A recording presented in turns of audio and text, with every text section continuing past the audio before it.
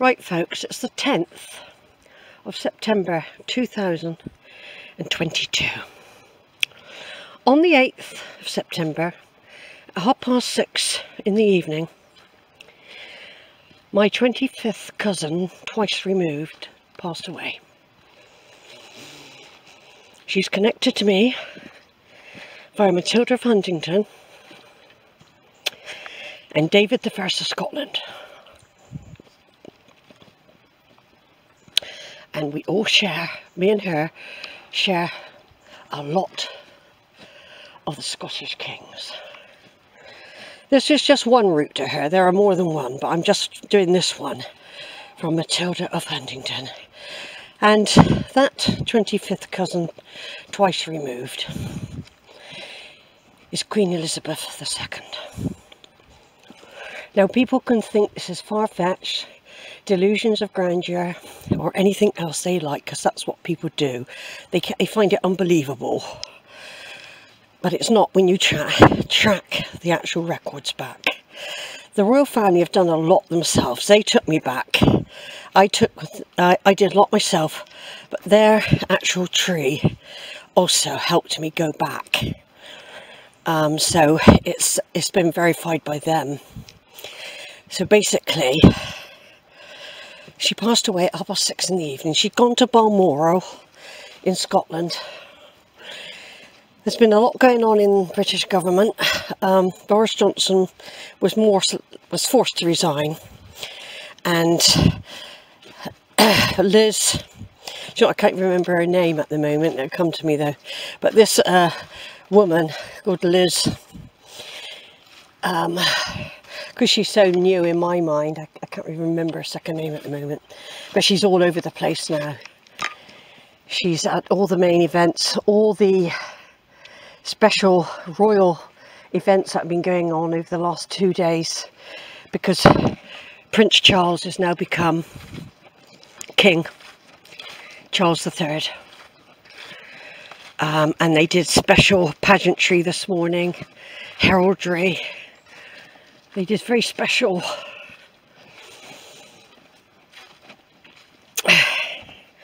honours for him today to officially say that he was king. It's not the crowning, but anyway, basically there's been a lot of coming and going in Parliament.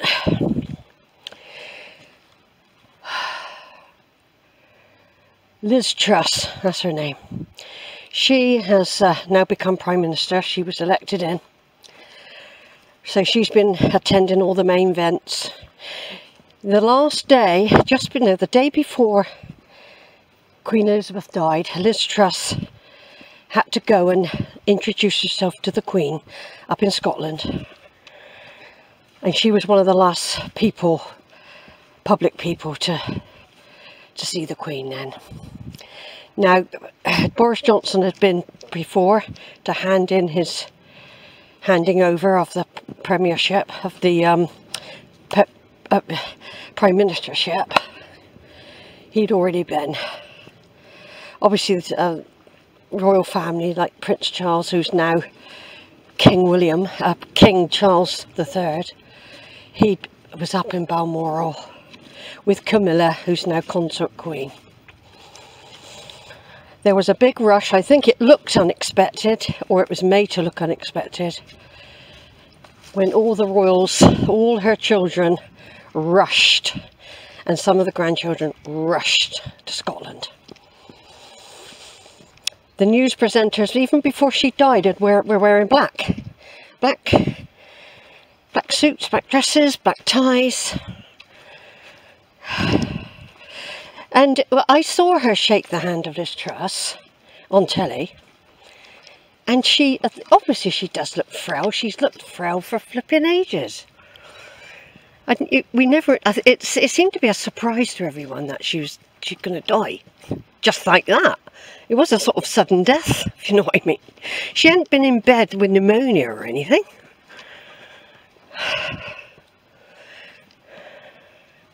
So anyway, I'm doing this little video. I've already got loads and loads of history pictures of the Queen over the last 70 years. I've been building them up on her profile page on my tree for a long time. I've now got to enter some new information about Prince Charles, who's now King Charles III. Also, titles have changed for Prince William. He's now the Prince of Wales and the Duke of Cornwall. And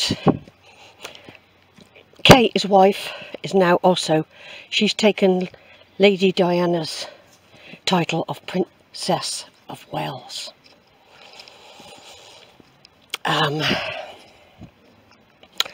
So they've got new roles to play, and they've got to take over a lot of the functions that Charles was doing, which he now has to hand over because he's got a lot more other very pressing issues to deal with as the monarch of the country, head of the state, head of the Commonwealth, and lots of other outlying places. The Queen died at Balmoral. King William, I still want to call him Prince Charles, and everyone still wants to say God save the Queen when it's now God save the King, of course. But he stayed overnight. I think some of them did stay overnight after she passed. It must have been a terrible moment, and he did look shaken, Prince Charles. I'm going to still call him Prince Charles. I know it's going to be really hard to call him King William. Really, really hard. Anyway, the Queen is lying up in St Giles Church in Edinburgh. I don't know how long she's staying there for, but she will be transferred down to London. I can't remember which church she'll be lying in. I don't think she's going to Windsor straight away. She'll be going to Windsor for her burial, along with Duke of Edinburgh. But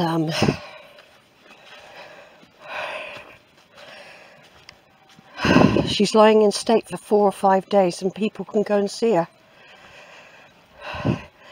You'll be able to file past the coffin. They won't show her what it'll be. It'll just be the coffin draped and have guards like they normally do, like statues guarding the coffin. Her whole funeral events will be different to the Duke of Edinburgh, which were very low key because we were right in the peak of COVID at the time.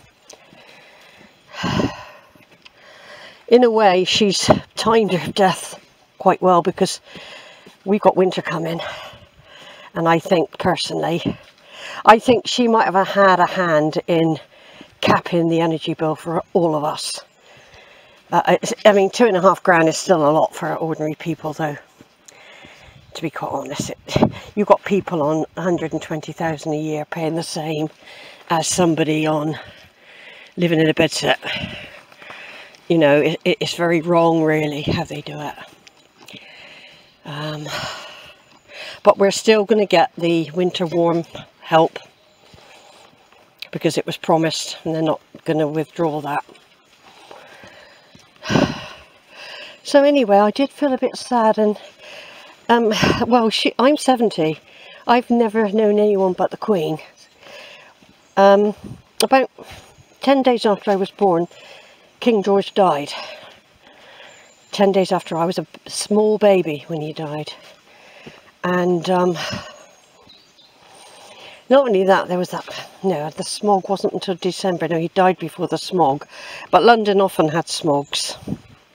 It wasn't a new thing.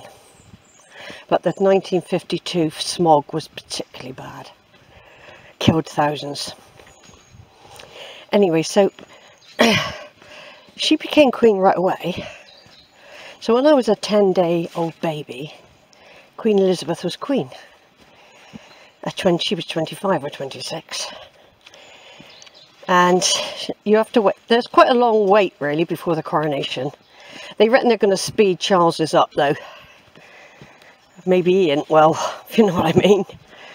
He didn't look too good. He looked very high blood pressure-y looking, even diabetic. He has those sort of signals. But I don't expect he is, but he just looks very, very... Well, he don't look good. He's so flushed all the time. Apart from that, I think he lives a healthy life, really. So he's probably all right. So I've known Queen Elizabeth all my life. Every single decade of my life. Everything we ever did at school. The visits all of her all around the country. She'd been to Weston-super-Mare several times. I think it had a soft spot for her, and I got a feeling that her and Duke of Edinburgh had actually stayed in Weston-super-Mare at some point during the war. I'm not sure about that though, but I know they had a soft spot for it. And whenever she visited, money was always given to do up a hotel or to give some money to the poor, to give them a community centre or something. Yeah, I will go on the Royal Family Tree site and offer my condolences as well. And like I said, when the first thing that hit me when she died was thoughts of my mum. Because although my mum was a socialist, she was actually a royalist as well. It can happen. You can have conflicting feelings. I do, because I've got my rich family tree, but I've also... Which way you want to go, Sheila? Down there? Yeah, go on then. I've also got my political views for equality and emancipation and all that. I mean, we've been so lucky having a woman as head of our country, really. I think it's helped liberate a lot of things. It dragged us out of that terrible 50s repressive things, especially towards women. I just hope... I think Charles will be all right, though. And William. They have evolved with the changes. So I'm not too worried that William and Charles are going to suddenly clamp down on women, you know. I don't feel that's going to happen. And I think she helped that, you know, help liberate men, really. But it still goes on, misogyny, of course. It's difficult to get it out when there's thousands and thousands of years of it. And I expect even thousands and thousands of years ago, there were enlightened periods where women were equal. I reckon so. They said some of the Saxon tribes were very equal, or even the Iron Age. They had to be to survive, I think. Women had to be strong physically as well. You know what I mean? Like we are now.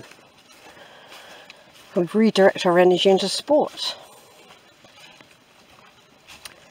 Right, I'm just going to pop up here because I know where that bit goes. I'd rather go across here. So Queen Elizabeth has died.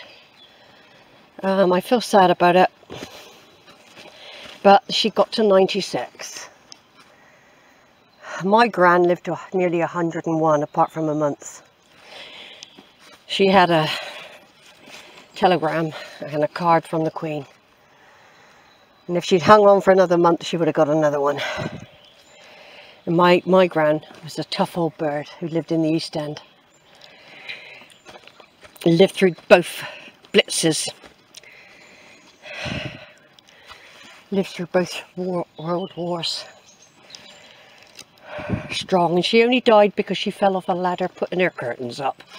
She didn't die. She got pneumonia, she broke her hip when she fell.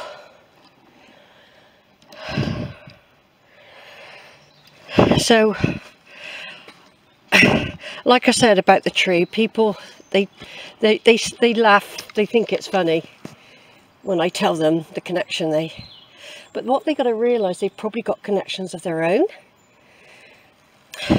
But you have to find the window, the door that opens up, the person who's the gatekeeper to your past.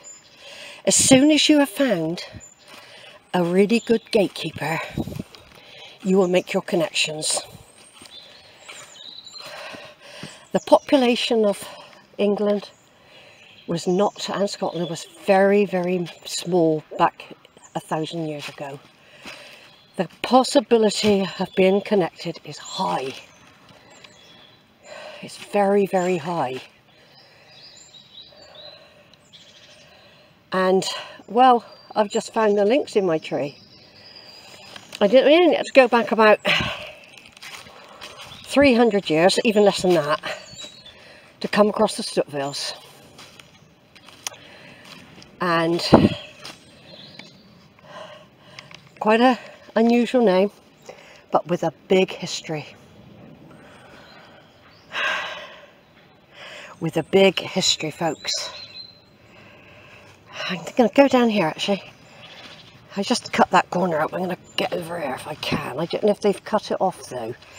They do try and do that. Stop you going there. I'll have to go up a bit higher. I might be able to turn here. So, I don't broadcast it very much because people laugh. And I'm sorry, but I've done 25 to 30 years of research. And we've got more than one connection to them. That's just one particular route, because the royal families of Europe married into each other all the time. It was common and it's known. So I've got other links. But the one I'm sharing now is because one of my massive gatekeepers is Matilda of Huntingdon.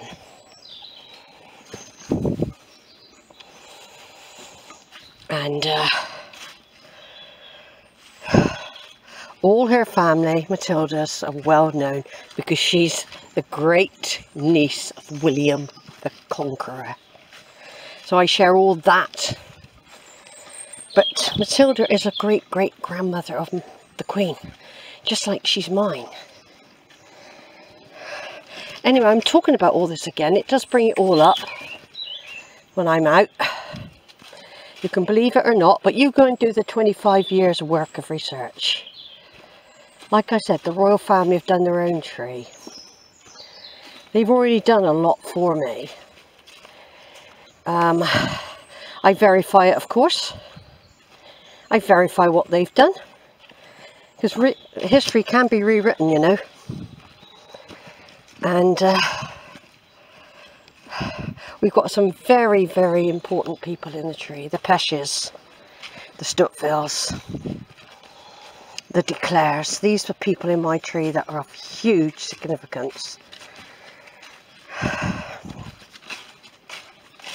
And I've got people in my tree that the Queen hasn't got, but she might have, depending which connection she's got with it. But I'm proud of my tree. I'm not living in a palace. Yeah, that'll never happen. It's too far. People say, oh, that's 25 generations separating you. Yeah, fair enough. Of course it is. But it's still an important connection, which I have found.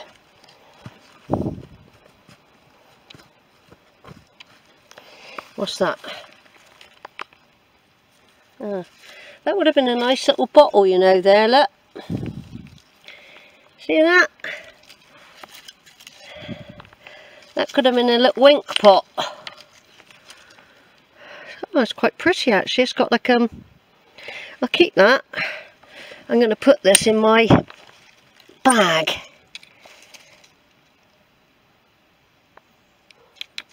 Because it's got some flowers on it.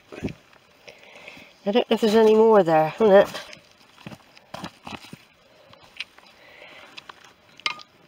Sheila the archaeologist.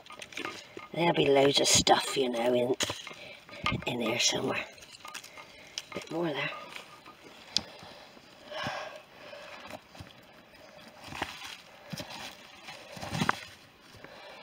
Yeah. I'm just going to turn off a minute.